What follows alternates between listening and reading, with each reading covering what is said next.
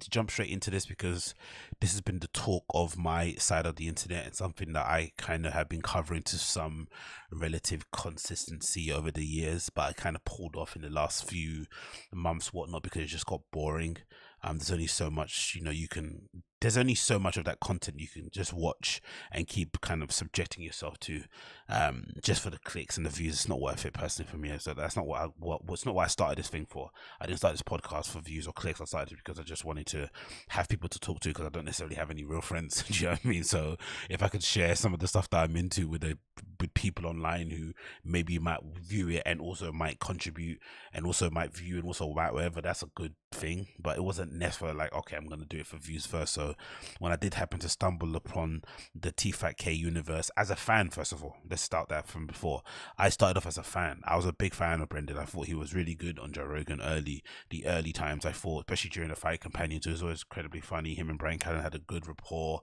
You were kind of rooting for him as well, because at the time, it was kind of being made. You were kind of realizing in real time that Dana White was an absolute scumbag of a guy, and to see Brendan kind of standing up to him and the UFC when in terms of the Reebok deal, you just kind of wanted to back him. You kind of wanted to. He kind of had the underdog feel about him, about what he was trying to do in terms of trying to push for increase in fighters' pay, trying to push for fighters to have their own sponsorship and be able to have their brands on their shorts and all that good stuff. Blah blah blah blah. The Reebok deal, of course, good douche, all of that. But I did start from being a fan of TFATK, and then I'm not sure what happened.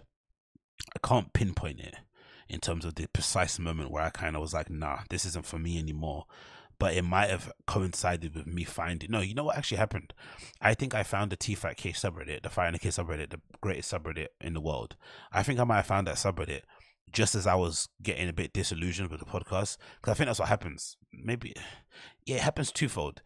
Either you like a show that much. No, it doesn't happen twofold, because I've never went on the Wire subreddit. I don't care. I love the Wire. It's an amazing show. I just move on. I think when you're like a bit, like when you watch a show and you're like, was that crap, or am I being overcritical? Was that a bit rubbish? Was that a bit of a letdown? You then start to look online and see if people agree with you, right? And then you find communities, people like saying, yeah, this is terrible. That same thing happened with Game of Thrones. I don't know, was it like season 5? People started to get a little bit like, this is going a bit weird, isn't it? I think I had the same thing with the Fighting the Kid, and then I stumbled across the subreddit. I actually went on there. I think I'm pretty sure started defending Brendan, like, "Oh, you guys are being too mean. Move on, let him alone." I don't know. I think I started with that, and then as you kept watching the content, slowly but surely, of course, because it's all I've always said, especially when it comes to people that do this stuff online, content creators and influencers, you usually dictate people's reaction to you for the most part. You can't control all of it, but I think for the most part, the overwhelming consensus about you from people that enjoy or content or whatever is usually, I think, the truth for the most part. There are people, of course, that are going to go overboard, but I think it's usually the truth, and it's usually stuff that you've done. And of course, over time, Brendan kind of, basically let his true color show and just came up a bit of a prick, and I just stopped listening to it. And I'm a kind of person who just stops listening and moves on. But then over time, of course, I invested so many of my years of my life listening and watching that content. It just started to piss me off when I started to hit see and see certain things. I'd comment on my channel. I'd make some videos about Brendan, make some videos about Brian Callen, about that whole LA comedian circle group of people. And then over time, I started to get a little bit disillusioned with it. I didn't want to have my channel just to be like, a place where I'm going in and kind of attacking these guys or whatever. That's not even what I was getting it for. I'm a fan. When they do something stupid, I'll just comment on it, because they're people that I kind of view their content, and they're people that you would kind of deem to be celebrities in some way, shape, or form. So, part of living a celebrity life is, if you secure a multi-million-dollar deal, someone will make a video on that. And if you do something stupid like drive drunk, get caught driving, drink driving, whatever, you'd also get made a video on that too. I think it's, they both kind of exist on the same spectrum. It is what it is. But for whatever reason, it appears like Brendan is incredibly thin-skinned and doesn't like it when people make videos about him. So much so that he's going after this YouTuber that I'm aware of called, was it Super Saiyans? It was the original name. Was it Saiyans Entertainment? And then he's got another channel now that he started that's also been taken down called Uniques. And essentially, from what I can gather online, it looks like the video that he made on Brendan allegedly cheating on his wife is what has kind of sparked this. I don't think so, because I think in general this guy, Sayan's guy, he definitely picked up the slack that I didn't pick up. The stuff that he was doing, I would never do in terms of reporting on every single little thing that was going on in that world. I just don't care enough about those guys like that. I catch what I can catch whenever I can catch it, but you know, who cares? But I guess in the eyes of someone like a Brendan who generally thinks people who have anything negative to say about him are bottom feeder, kind of like less than human, not worth your time, neckbeard, you know, Cheeto fingered people. We shouldn't be surprised, right? This is the opposite of you'd be surprised. We shouldn't be surprised that he would have done this, because Brendan's always had a very bad impression or negative opinion of people who don't like his content or don't like him as a person, which I've never really understood, because I've always thought in my head that someone like a Brendan, he actually would have a lot to gain by kind of leaning into the hate a bit, or by maybe making a joke of it a little bit. That would actually be something that would actually, you know, for somebody who cares about money a lot and ticket sales and all that sort of stuff, that would actually work in his favor more than this kind of like, oh, you guys don't matter, you're homeless. It's like a homeless person commenting on my comedy. You know, you don't fuck chicks, like all these weird things that he kind of pulls out of his ass in terms of to kind of make himself feel better about his lackluster career. But in general, it doesn't matter. In general, it shouldn't really matter, right? The guy's a multi-millionaire. He's got a family. He has a wife. He drives amazing cars. He's got great friends. Like, it shouldn't matter what some random person on the internet says about you, and the fact that they don't like your content, because clearly some people do. Clearly some people are willing. I don't know why they're willing to pay hard-earned money to come and see you perform on stage, and you know, do a routine that's probably, I don't know, that probably has enough jokes in it to kind of fill the flipping toilet or whatever, right? Like terrible stand up, like objectively terrible, but people don't mind it. And if that's the case, and again, I'm a big believer in letting the market decide. That's why I'm not really a big fan of counterculture in that way, right? Because in general, counterculture for the most part is like a small select group of people telling you, hey, you don't have the right to have a career. We've decided you don't get a job. We decided you have to sit down. We decided you get fired. No, I don't like that. I'm a big believer in let the market decide. The market decides that what you did was so egregious that not gonna, you know, buy your stuff or view your thing. Cool. Then you have to die a slow death. But you know, the industry insiders or gatekeepers don't have to decide that. And clearly, customers, fans of Brendan have decided that he's good enough for merch. They like him enough to go to see his shows. They like him enough to view his videos, blah, blah, blah, blah, blah. So clearly he's got a fan base there. So I don't know why this is a thing. I really don't know. I can't for the life of me kind of figure it out. And to make matters even worse, now he's got people like the Quartering after him, right? Who is kind of you know, somebody that's well known within the YouTube space, or say podcast space, the YouTube space. Somebody who I kind of, you know, had gone off as well in terms of watching his content. I think, you know, watching a million videos about Brie Larson. There's only so much videos about Brie Larson one man can watch, and in general, I don't care about, you know, culture war stuff as much as he seems to.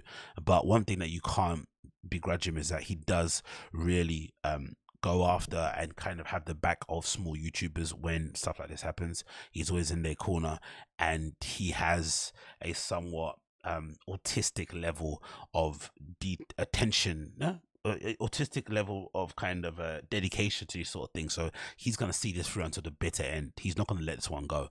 So the fact that he's kind of Brendan has kind of, you know, come across the Quartering sort of vision or attention is a real bad thing going forward, because if anything, this is essentially the Barbra Streisand effect in all, you know, in full effect. Basically, this is it. This is what we're seeing in real time, in an effort to kind of conceal, hide, and do away with any dissenting voices. It's only going to bring more eyes to whatever that person was saying about him in the first place, and it's going to reveal other things too off the back of that. And if you think I'm joking, no, here's a post courtesy of The Fighter and the Kid.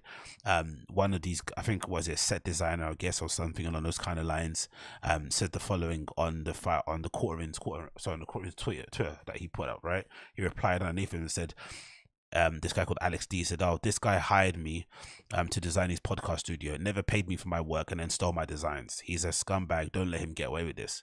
The top is my concept design for Brendan Schaub, which he and his cronies engaged me for. They ghosted me and stopped responding to my emails for payments. Then a few weeks later, a buddy sent me this screenshot of his new set, ripping off my idea." So essentially, this guy designs podcast studios. He sends a brief or an idea. They go through a consultation. I'm assuming if you're a designer, even if you don't decide to go with the idea, you have to pay somebody for their time for basically, sitting down and specking out an idea, putting together some sheets from some kind of concepts or whatnot. This is what you do, and you'd imagine this is just standard procedure, especially for somebody who talks so, boldly about creators and wanting to pay people for their work and stuff. To do this is quite a scummy move.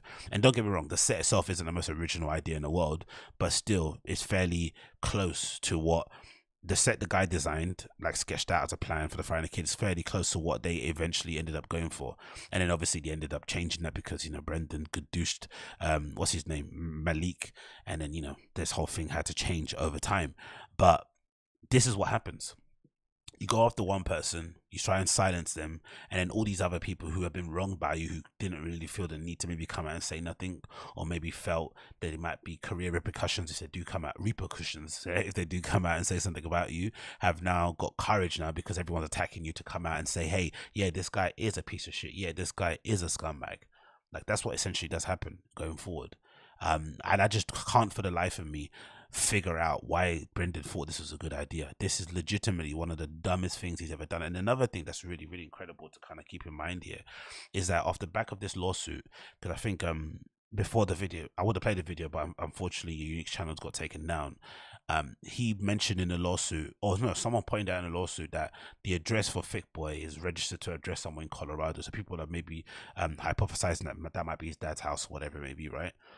But it's funny because one of the other redeeming facts of traits of Brendan, he lies or just embellishes the story or whatever, just unnecessarily, just to make himself look better. But then actually the lies and the kind of arrogance and that pompous attitude and that you can't tell me nothing, all that sort of stuff is what turns people off of him.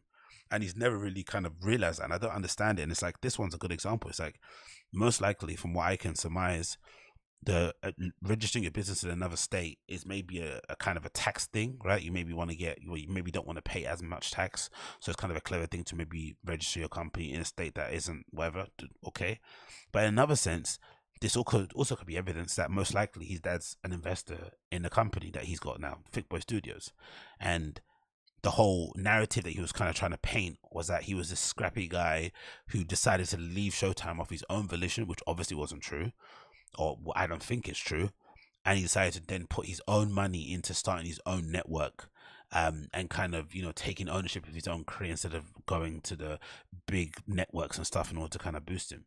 No one believed that, because no one believed that he would willingly walk away from a pretty decent salary at Showtime and a pretty easy job where he didn't do any research or homework on any of the fights or the cards or anything going on that week that he was commentating on. He just reacted to kind of news that Chin basically gathered up that morning. No one believed that he just would willingly walk away from that. So the fact that he would embellish a story anyway doesn't make any sense, because the actual truth isn't that bad either. Like, I got fired, so what? Everyone gets fired. My dad's helping me out and invested some money in it. Cool, that's what you should be doing. If your dad's got some cash and he doesn't mind helping his son, that is an actual blessing to be able to have that in your life, to be able to have somebody that can support you. That shouldn't be something that you hide or you embellish or you try and make it seem like you're just kind of upstart guy, plucky, you're on your own, if you're against a man. You clearly got help, and it's okay to have help. But it's this whole thing. He does the same thing with Joe Rogan. Everyone would say, for the most part, would say, yes, this guy would never have had the career he's had now without the Joe Rogan cosign. We can all say that. Let's be completely honest, especially the level that he's at now. But we can't say he would never have a career. No, for sure. He definitely made the most out of his relationship with Joe Rogan. Cool. But let's also tell the truth and say, without this relationship with Joe Rogan, you wouldn't be the person that you are now, at the level that you're at now. No way, shape. Just in terms of followers, we can all say for sure, for followers, if he wasn't a Joe Rogan, one of Joe Rogan's kind of highest reoccurring guests, he wouldn't have as many followers as he does on social media. Even the social media followers aren't even legit. But imagine, he wouldn't have as many as he does at the moment. But then even that he lies about. So it's just a constant circle and barrage of lies and embellishment that I've never really understood. But I guess it's just one of those things that when you're that person, when you're that kind of like what do you call it? When you're that guy, it's just you can't help it. And yeah, I don't know, man. I what you call it? I hope he's able to kind of get his channel back, Uniques. Hope he's able to come back and do his thing. I think it's horrible. I think this kind of bullying and silencing of creators is despicable, really. So much so now, this guy wrote a really cool article about it, actually detailing the whole affair here, that I'll quickly read out, courtesy of a website called calfkicker.com. It says counterculture hater Brendan Schaub is suing a small YouTuber. And they used one of the worst photos of Brendan as well there, looking inflamed, full of grease and sugar and whatever else and whiskey. It's continued to say Brendan Schaub has the most interesting career trajectory, notwithstanding his meteoric rise in popularity and exposure in the last few years. Schaub's star has fallen drastically in recent months. Once the host of 2 Showtime podcasts, he is now struggling to make ends meet on his newly founded Thick Boy. On his YouTube House network, Schaub currently features podcasts from various supporting characters in the T5K universe, his original podcast, in addition to hosting a reboot of Joe Rogan's Fight Companion called Calabasas Fight Companion. Joe Rogan is not involved. The only redeeming factor of his network, in terms of numbers, is the said Fight Companion, and this is mostly due to Schaub's heavy reliance on cancelled comedian Chris D'Elia to prop up his numbers. Prior to getting cancelled over his Snapchat and DMs to various minors, D'Elia's has a burgeoning acting career in addition to his own YouTube channel of 518K. The Chris D'Elia thing, man, is incredible because that guy is legitimately like holding up that entire network. Like, let's make no bones about it. Like, because he's actual box office, like podcast box office, like wherever he goes, numbers go. Like he still, even off the back of all of that controversy and stuff, and crazy allegations and whatnot, he's still able to pull 100K views, like on average on these podcasts, like crazy. Right, which is saying something. And when he goes on T5K, he has such good rapport with Brian Callum, especially all those 10-minute podcast fans come out in droves as well to watch them have their thing. Brendan awkwardly tries to klutz his way in there. So you really do wonder what would happen for the Fight and the Kid, for the Thick Boy, network, if Chris D'Elia wasn't associated with it. And now obviously they brought him into the King of the Sting as well. It was quite a smart move by Brendan, to be fair. That bringing in Chris D'Elia, we have to give him props on that one. Like, bringing in Chris D'Elia was one of the smartest things he's ever done there. It continues to say, but the community of those who do not like Schaub just keeps growing. A subreddit dedicated to his oldest venture, the podcast of Fire and the Kid, has more than doubled in its size since June 2020. Filled with MMA fans and those interested in podcasts, is most dedicated to posting various gaffes of Schaub's day in and day out podcasting. Without the patronage of Joe Rogan, Schaub is often forced to reinvent the wheel in order to gin up interest in his brand. However, pivoting from one controversial take to another can lead to unintended, if not sometimes comical results. In the latest attempt of contradictory petitions, in spite of heaping praise on Spotify anti-woke CEO last month, Schaub was reportedly attempted to censor a small channel dedicated to reacting to his own content. Great point this guy made. Yeah, because Schaub went on his flipping Joe Rogan, sucker for fun, which again makes sense because the guy legitimately gave him a career. He took away one career and gave him another career, right? He took away his UFC career, but he gave him this podcasting career. So I understand sucking him off, but he was going, so happy on the whole, like, oh, Daniel Ek for being against the woke culture and being uncancelable and this nonsense.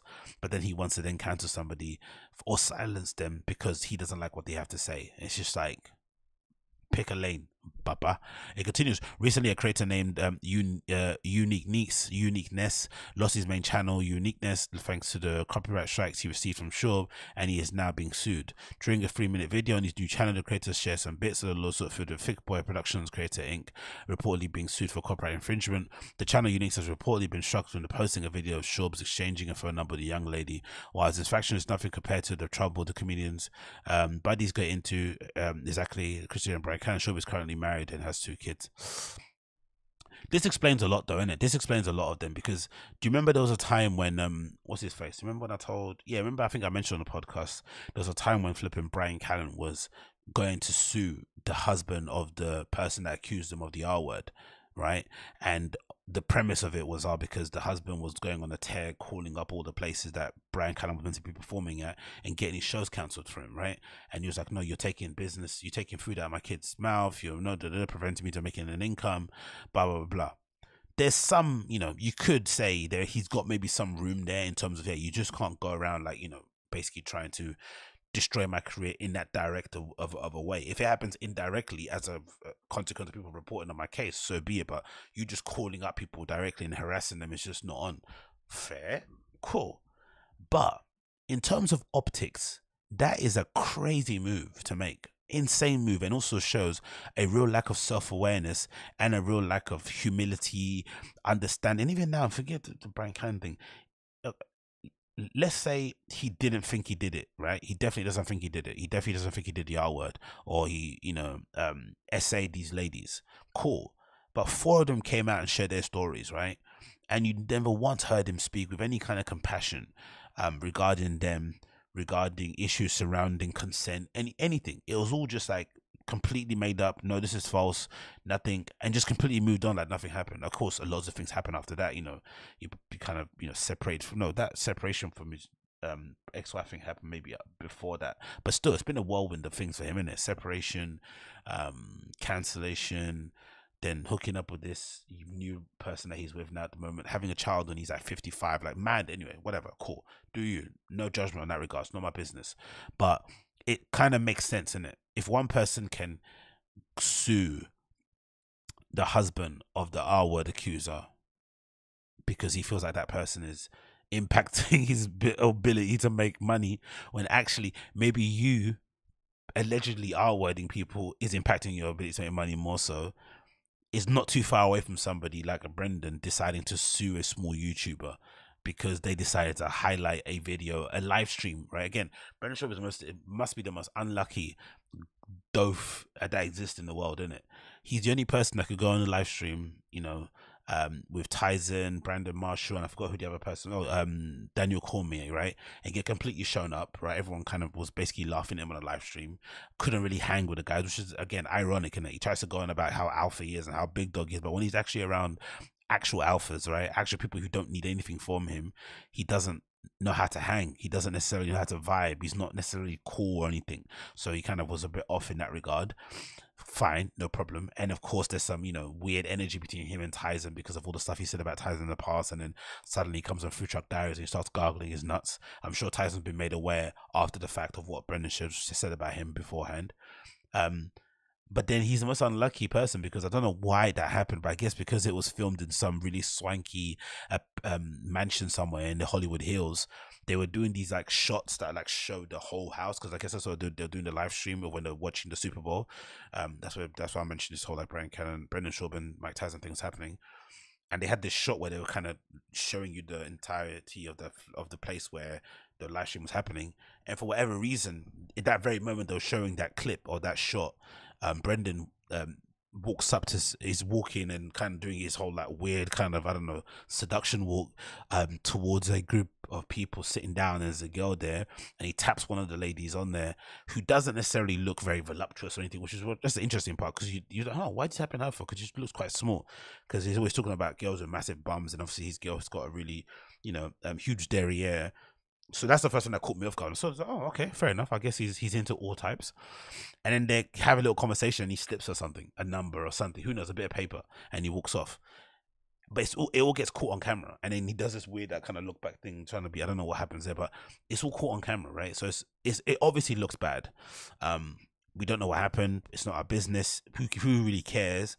But it's something to laugh about, legitimately something to laugh about. Or if you're smart and it is something really problematic, you don't talk about it at all, and you hope it goes away so that your actual girl doesn't see it, right? And that people just move on. That's what you hope is going to happen. You do what Joe Rogan does, you pretend it didn't happen, and just continue motoring on. But for whatever reason, he decided, again, this is such the wrong time to do it. He said off the back of that to go and do the lawsuit, which then, if you think about it, moments prior to that, this whole Annie Lederman thing happened, right, on her show, where she was like talking about how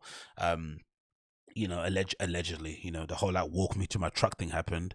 I just for the life of me can't understand how this guy, like, I can't for the life of me understand this guy's decision making process. I'm just like why do you decide to do these things in succession? Like, why would you do this? Why would you do this?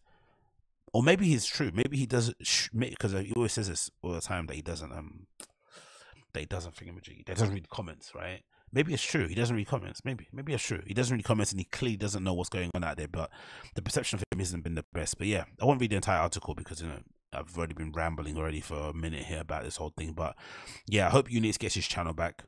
Totally disgusting move from Brendan. Again, not surprised. I'm not surprised personally. I think maybe some of you guys might be, but I'm definitely not surprised that he would have done something like this. I think this was always on the cards for someone like a Brendan Schaub. He's impervious to criticism. Somebody who clearly doesn't really understand or get why people hate him. He clearly thinks he's the smartest person in the room all the time when he clearly is the dumbest. And in general has been the one sole reason why I stopped listening to the podcast. Obviously, Brian Cannon's a close second. He started to get really annoying towards the end, but he's bearable because he's funny. But, you know, that's basically what happens. You be annoying if you want to, but just be funny. And these guys weren't funny. They took themselves too seriously. The whole COVID thing as well was horrible to watch from afar. The way they were kind of, you know, conducting themselves during the height of COVID was just embarrassing to say the least. But yeah, he's the main reason why people turned up on the show. Brendan is the main reason why most people are detractors or why most people are haters, as he likes to say. Honestly, it's the main reason why, and he hasn't, for whatever reason, come to grips with it. It's something that he still kind of, not say denies, but it just doesn't. It's for whatever reason he can't necessarily just figure out why people hate him, change the things about him that people hate, or just, I don't know, double down on it. I don't know, do something. I don't know. I really don't know about this guy, honestly. I'm sure. Oh, is it my thing froze?